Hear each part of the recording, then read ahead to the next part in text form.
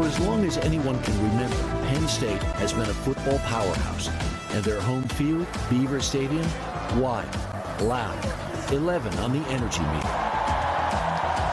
What is it like on a football Saturday when this place is packed? It's electric. You stand on the field, especially during a whiteout, you can't hear the person next to you. A whiteout, a night game, where all the fans wear white. They'll put me right out here in the end zone. Welcome back to Beaver Stadium! It's especially loud when cheerleader Ben Malloy gets on the mic and the crowd chants. Fellow cheerleader Jordan Frank. Yeah, and it's just incredible to have 110,000+ people just all at the same place, doing the same thing. It's really beautiful. It's hard to believe it hasn't always been like this.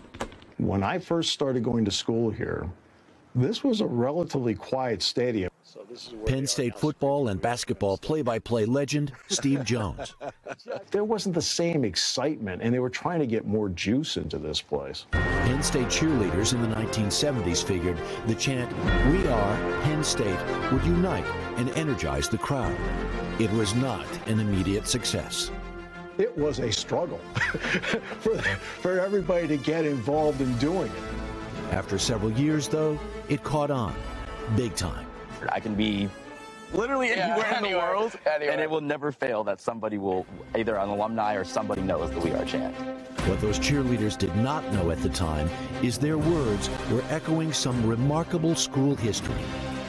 There's mythology. Yes. There's history. Yes. And then there is We Are Penn State. Right. In 1946, the Nittany Lions had two black players, Wally Triplett and Denny Hogarth. The team was scheduled to play the University of Miami in segregated Florida. A team meeting was held. The decision unanimous. We're teammates. We all do this or we don't do this. We're not going to travel without them. We're not going to play the game without them. The Miami game was canceled. The next season, undefeated Penn State was invited to the Cotton Bowl in Dallas. The bowl asked Penn State to leave its black players, Triplett and Hogarth, home. This time, All-American guard Steve Suey declared a meeting would not be necessary. He said, "We're Penn State." The Cotton Bowl capitulated. Triplett scored a key touchdown in the game. Is it important to connect that history from the 1940s with what people cheer here on Saturdays?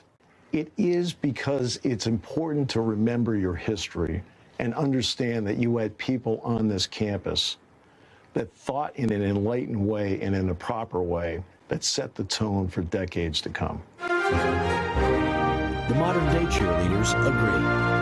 So for me personally, as a black African-American on the team, it's incredible to know that history and to carry on that history in today's modern times. And there's more, of course. Wally Triplett, the great player, he became the first black who was drafted into the National Football National Football League. Not the first black player, the first one drafted, right? And there's a guy at Penn State, Lou Prado, who is just this amazing historian of the school, and he's the one who really pulled a lot of these threads apart over the years. But one of the other things, once the Cotton Bowl capitulated and said, okay, come, there was no place for the Penn State football team to stay. No hotel in Dallas in 1948 would allow a black player to enter. So they stayed at an old naval base north of town. It's such a powerful story. Do they share that with students? I mean, do the students at Penn State even know it? A lot of them don't. And there are a lot of Penn State grads in this building. Yeah. And they said, really? Yeah. We've never heard that before. It just shows you the importance of leadership and how you set the tone at the top. Right? Yeah. It's a good story. Great. Carrie, come on, the best. Hey, thanks for watching. Don't miss the Today Show every weekday at 11 a.m. Eastern, 8 Pacific on our streaming channel, Today All Day.